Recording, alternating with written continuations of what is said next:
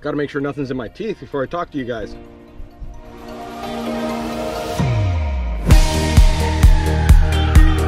What is up, guys? I'm Josh Buck on the Big Island of Hawaii here at HPP, Hawaiian Paradise Park. About ready to get in the water and go spearfishing. Met some of the best spearos on the island here at this free diving course I went to. They're gracious enough to show me some of their waters and where they dive. They know the island extremely well. They know the item best, but most importantly, they're amazing divers that got my back, good brothers, who will make sure that I make it back okay, so I can push myself a little bit more, but learn from some of the best on the island.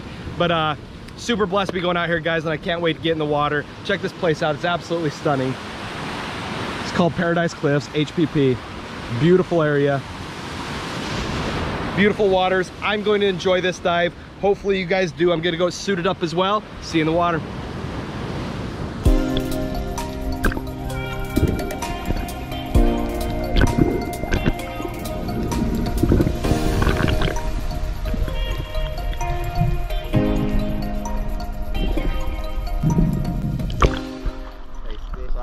Nice fish. Looks like he got hit before. Like a pound off of him right there. Oh wow! Yeah, he got the chunk missing, man. Yeah. I didn't even see him. Really? So all you need to do is hide your head, hide behind the rock, so they get real close, pop out. Boom. Plug 'em.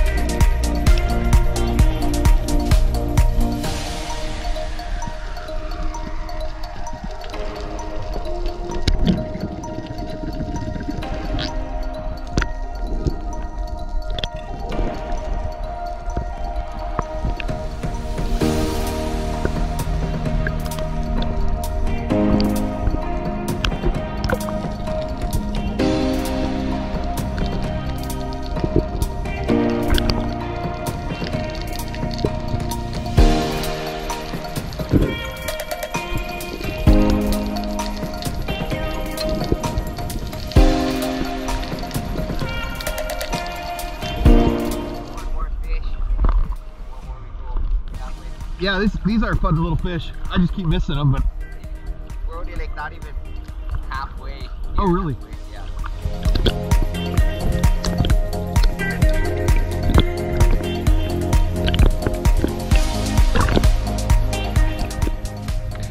hey, what's up, guys? Back down here at South Point after an awesome day fishing. I got what they call a Palani. It's a kind of surgeon fish. I'm gonna fillet it up, beer batter it, make myself some fish burgers. I do it down here in South Point for two different reasons. Number one, my wife is vegan, so out of respect for her, I don't bring the fish up there up to our house. And secondly, I just like the view and everything else down here at South Point. It's a not so windy day, so as long as this storm doesn't roll in, we'll get the whole cook and eat in here. If it does, then I'm gonna flay it and I'm gonna have to cook it up another time. So let me get a set up here. Make sure that you can see. Awesome. So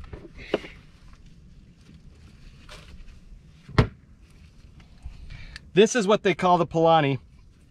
It's a kind of surgeon fish. The reason they call it that is if you look here, it's got these two little blades right here that can do a lot of damage. So when you're catching them or when you're cleaning them, you've got to be super careful of these. They're razor sharp. As you can see, they're fairly big. They can do a lot of damage. So I'm gonna get my cutting board here real quick, if I remembered it. All right. So this is just all the equipment that comes in our cars. I own a company called CarV that rents these vehicles out to people when they come to the island. I'm not an expert filleter, so I'm sure that people out there do a lot better than me. But you come right here below the fin, you can feel where the meat starts here, and then the guts are down in here. So you try to avoid the guts and just make an incision here, cutting down to where you'll feel the bone. And as soon as you feel the bone there, then you take your blade and you run it right here along the backbone. Some guys can do the whole thing in one swath. I'm not as talented. So I usually get a little bit going down here, and then I'll come back to the top again and start at the top again. So give myself a couple of runs at it. This is the way that I have to do it so I don't waste any meat, because obviously I went to the work of going and harvested it. This fish gave its life so that I could eat. So I try to do everything I can to save as much of that meat as possible. This guy's actually kind of a fatty. So you come out here, cut it right off. Cut that little stinger off there, so I don't gash myself on it. Then you can come back from this side.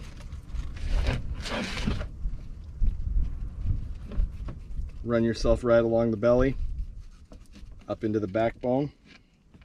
I'm sure in the comments you guys can tell me how I can do this better, because I'm untrained.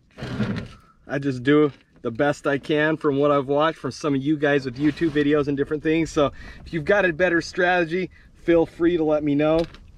You come right up here to where the guts start, and that's where you'll end. If you can not pierce the cavity, then you don't have to deal with any of the smells and fluids that come out of the stomach.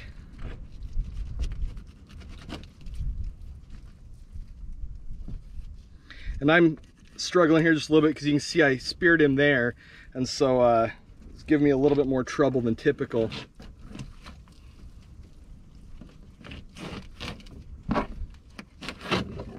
And I'm gonna lose my cutting board. As you can see, I'm no master filleter. Then you run right along the rib bone here. There you've got your one fillet. Then I'll flop him over. Do the other thing on the other side. Cut it right here on the other side of that stinger. Come up here. That's where my spear actually entered, on this side. Or that was actually my blade when I dispatched of him. And on this side, because I didn't have an entry wound there back in the meat, I'm not going to cut it off. I'm just going to slice like this. Cut him this direction.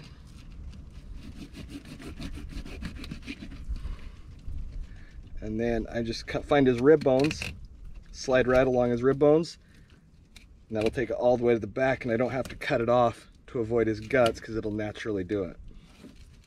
Now, as I was saying before, about everything I do spearfishing, from the cleaning of the fish, to the shooting of them, to the diving, I was completely untrained and really don't have any friends that even go. So super excited now that I'm going out with these guys that have been doing this for years, so that I can learn how to dive safer and score better fish. I've seen some of you guys leave comments, hey, leave that little guy, go after a bigger one. I hear you, and I'm getting better so that I don't have to do that. There are a couple bones in here, but they won't give me no mind to the way I'm gonna cut it. So this is garbage. We'll go give this for fertilizer. I'll put it in my composting. Get my fillet, my cutting board back up here. Now to go the other direction, I start down at its tail, and I just start here and get the meat going a little bit. And then after it's going, you can just hold on to the skin. And the skin is pretty tough, so seems like you can just slide right along the skin, leaving it behind and only taking the meat. I haven't had a chance to sharpen it yet, so it's not as sharp as it could be.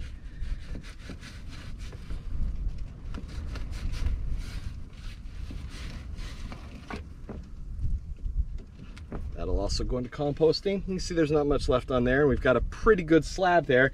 That ought to make probably two burgers for each fillet. Set this over here on the bag. So I'm gonna eat one today. I'll probably turn the rest of it this evening or tomorrow morning into fish fries to have for the next couple of days. I also got a collay. He's a pretty good sized collay. I can show him to you here in a second. So I got a pretty decent sized collay that I'll fry up in the next day or two. Like I said before, I don't like to put anything in my freezer. The reason for that, and I had this conversation with somebody yesterday, or maybe it was today. The reason I don't like to shoot them and put them in my freezer, yes, it's the same amount of life, but in the ocean, they can still regenerate. They can have babies. They can repopulate the oceans. So if I don't shoot them until I'm going to eat them, then they can keep breeding in the ocean, and then I only take them the same day I'm going to eat them. So I'm gonna slice this right down here, and this side on my left is gonna be, that's going to go into fish fries.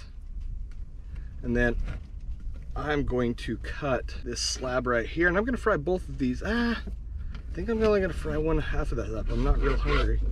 So I'm gonna fry these two up here. Yeah, I'll fry both of those. So I'm gonna fry those two suckers up right there. They're going to go into my burger. And then the other will go into fish fries in the morning. So to make the batter, I'm gonna get rinsed off here. Then I'll be right back.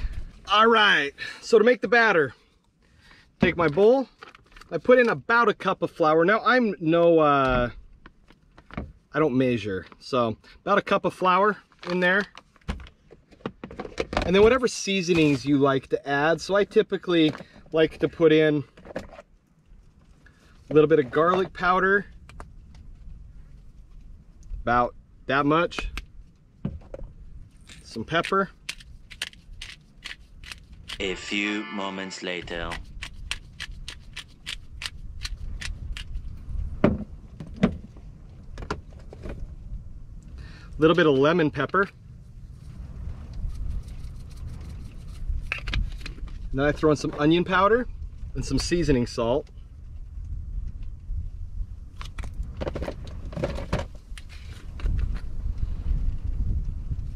And then an egg. And I try not to eat any animal products that I don't personally harvest. So I use egg replacer. So with the egg replacer, stir that up a little bit. The egg replacer is basically 1 tablespoon of this to 2 tablespoons water.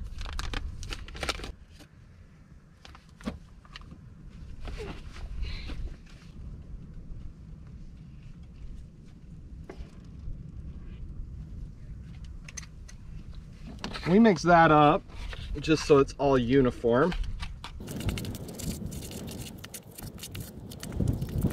And then from here,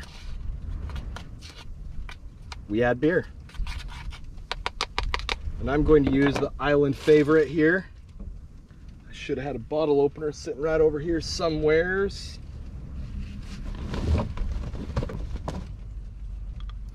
You add enough to where it's a thin liquid to where you can still see the fish through it after you dip the fish into it. So it's a substantial amount of beer that you're going to add.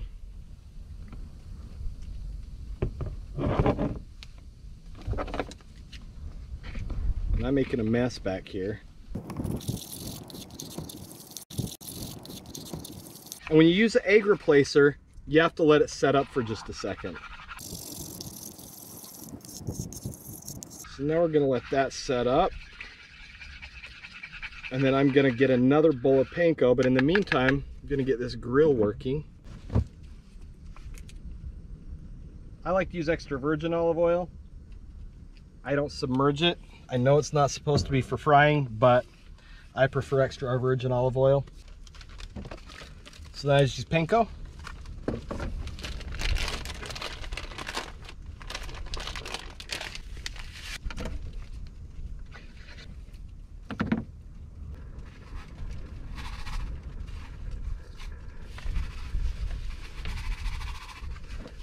Toss this in the pan. Piece number 2.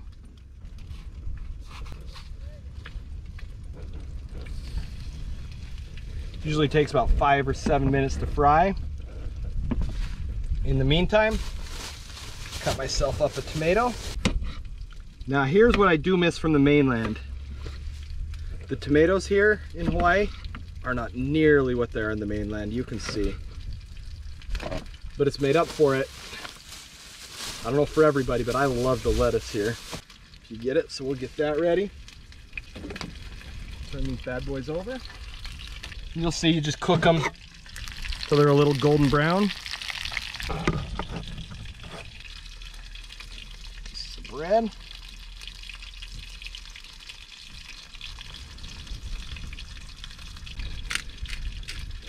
Got my line here. Oops. Wind blew it out. It's one of the fights down here is we always have wind down here at South Point.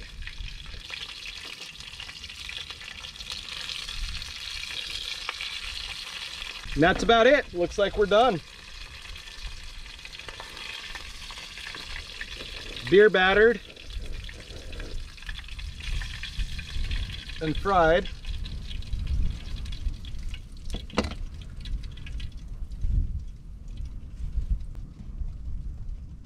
Should have done that the other way around.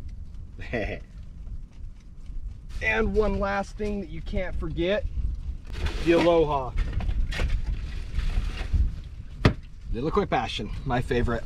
So there you have it, guys. My recipe, or my way, of Palani fish burgers.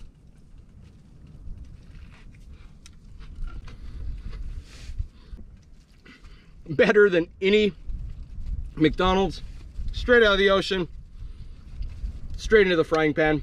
So good. One more thing, guys. If you guys want a sticker, I've had these stickers made for Shaka Therapy to promote my YouTube channel. If you want one, go down in the comments, let me know you want one. Say sticker, say you want one, whatever it is. We'll reach out to you, get a mailing address where we can send you one of these stickers to help promote my page. Free of charge to you as a gift from me for leaving a comment. So, guys, love being out in the ocean today. Epic day of diving. If you guys want to see something more, go down in the comments and let me know what you'd like to see more of. If you guys like this stuff, let me know in the comments. Give me a thumbs up, show me some love, whatever it is. Other than that, guys, I'm gonna sit and enjoy my sandwich and enjoy the rest of my night. I'm Josh Buck. This is my high life.